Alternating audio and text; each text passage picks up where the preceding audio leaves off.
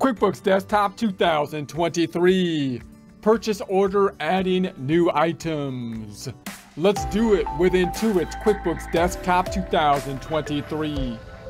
Support accounting instruction by clicking the link below, giving you a free month membership to all of the content on our website, broken out by category, further broken out by course. Each course then organized in a logical, reasonable fashion, making it much more easy to find what you need than can be done on a YouTube page. We also include added resources such as Excel practice problems, PDF files, and more, like QuickBooks backup files when applicable. So once again, click the link below for a free month membership to our website and all the content on it. Here we are in QuickBooks Desktop. Get Great Guitars practice file. We started up in a prior presentation, going through the setup process we do every time, maximizing the home page to the gray area, noting in the view drop down, we got the hide icon bar and open windows list checked off. Open windows open on the left hand side. We're not going to be opening up the reports because this time we're going to be entering a purchase order, which, as we saw in the first month of data input, has no impact on the financial statements. So quick recap of the purchase order. We're dealing with inventory here. Remember that when dealing with inventory, you might have a periodic inventory system or a perpetual inventory system. If you have a periodic inventory system, you might be tracking inventory outside of QuickBooks on something like Excel and then adjusting it periodically at the end of the night, week, or month. If you have a perpetual inventory system, we turn on the inventory in QuickBooks, which will be indicated by this line item up top. It's found in the edit drop-down preferences. We turned on the inventory by going to the inventory items here, items in inventory, and then turning on inventory, which will show us this top line item. And then also note that the purchase order might not always be used if you're in a situation, for example, which is similar to a situation when you buy stuff personally online from like Amazon. Then you pay for the stuff before you get the stuff. In that case, you would have a financial transaction. But if you're able to have more influence and able to request the stuff with a purchase order without paying for it, they ship it to you and then you enter the bill once received. That's when you would be using the purchase order. That's what we are imagining here. We're going to enter the purchase order. We're going to add a new item, a new vendor, and new customer, all as we do the purchase order. So we'll go into it here. The new vendor is going to be Fender. So we're imagining that a customer comes into us and says, I want this Fender guitar. We're going to say we've never dealt with Fender before. Maybe we can add them as a new vendor. So we're going to go through that request process. So we got a customer that came in and we're going to go to the new vendor for them to get the guitar they want. So Fender is the new vendor. I'm just going to keep saying that because it sounds cool. Fender's the new vendor. We're going to do a quick add with them, do a quick add with the new vendor. And then we'll tab through this. We don't have any, let's go with the date. What's the date? The date's gonna be, let's say it's 29/23, 02/09/23 on the date. Number looks good, vendor, shipping to, okay, now we need a new item down here because we never bought a guitar from the new vendor Fender.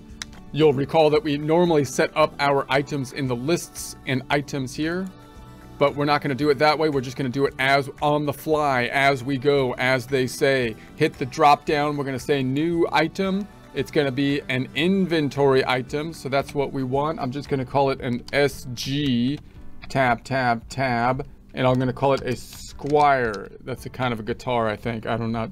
So a Squire. We're going to say we bought it. We're just making this up. 168. You can't, I'm not saying this is the actual price or anything of these guitars. And this is the preferred vendor is going to be Fender.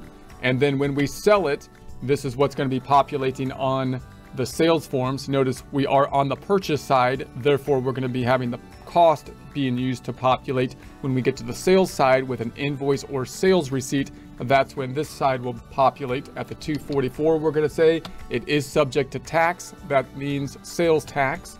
And the account we want is to go to the sales account, an income account, when we create an invoice or sales receipt. The inventory account will also be impacted on the purchasing side when we buy it, not with the purchase order, but with the bill or check. And then It'll go down when we sell it with an invoice or sales receipt. We don't have anything on hand at this point. I'll just keep the current date that this is as of the date that we're entering it. I'll just keep that there. So we'll say, okay. And there's our Squier guitar. So how many do we want? We're gonna say, let's say 20. I'm gonna say 20 of them. So, and then I bought them specifically for the customer of new music stuff. So I'm gonna add the customer once again as we go on the fly, as we're doing the data input. Tab, quick add. I'm just gonna do a quick add for new music stuff. So the scenario, new music stuff, a customer came to us asking for 20 Squier guitars, which are usually given or provided by the Fender, the vendor. We didn't have Fender, the vendor before. We set them up.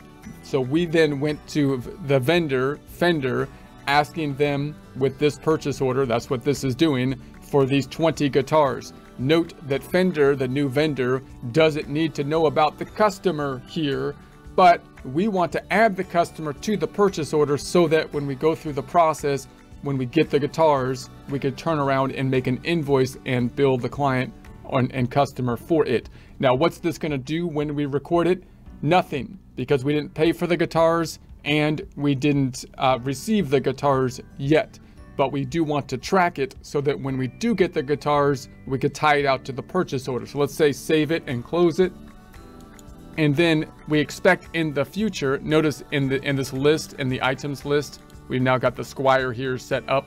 If I go to the home page, in the future, we're gonna receive, imagine we're gonna receive the guitars, and then there's gonna be a bill in the guitars, in the box of the guitars. Remember that the bill that we get in the box of guitars might say invoice, because if they're using QuickBooks, if Fender, our vendor, is using QuickBooks, they would have created an invoice in order to give us the bill. So note that the forms within the accounting system are a little bit different than the actual terms that you might use in real life. Meaning, if they sent us the guitars with a bill in it, it doesn't necessarily mean that I'm going to enter that into the system with a bill form, because as we saw in week 1 or month 1, we could just write a check for it, right? We could take their bill and just pay it off when we get it. So the bill that we get from them, this time, however, we will enter as an invoice or bill when we get it, and we'll populate that bill with the purchase order. So we can see that here. If I was to type in Fender, the new vendor, I've got this connection to the purchase order. We can create the purchase order in essence, or create the bill in essence from the purchase order. I'm going to say no, not yet. We'll do that later. Close this out. And if we wanted to track the purchase order, we could do that by going to the vendor center here, or we can go to the vendor center up top, which is what I typically like to do. And then I could go into my vendor side of things. We're looking for the new vendor, Fender. And if I look at all transactions and all transactions here, there's the purchase order. And then I could also sort my purchase orders by going to the transactions tab, purchase order, and then I could see all purchase orders, or possibly just the open purchase orders. There's the open purchase order. If I go into that, there's our purchase order. So in future presentations, we'll hopefully receive the guitars, and again, no change to the reports. So we're not going to go to the reports and kind of review it. We're just going to be tracking that purchase order, which will come into play in the future.